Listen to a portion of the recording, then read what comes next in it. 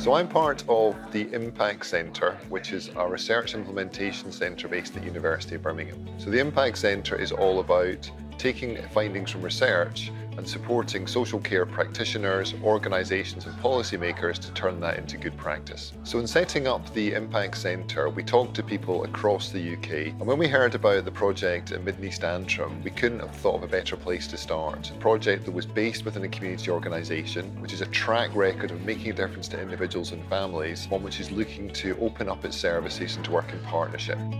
Our supportive funders at Dunhill Medical Trust and some of our partners here in Northern Ireland explained how from our beginnings in 2017 when we started with 6 GP practices, we have now grown to be working with 20 GP practices across Mid and East Antrim. We were just so excited to know that our colleagues across the UK had heard about IMPACTAgewell and were appreciating the innovation that we have developed here. Thankfully, they wanted to come and work with us to see where they can take us to in our next stage, and it just means that we get a bigger platform to put this project on. The main positive highlights for me are seeing the changes that can happen for older people.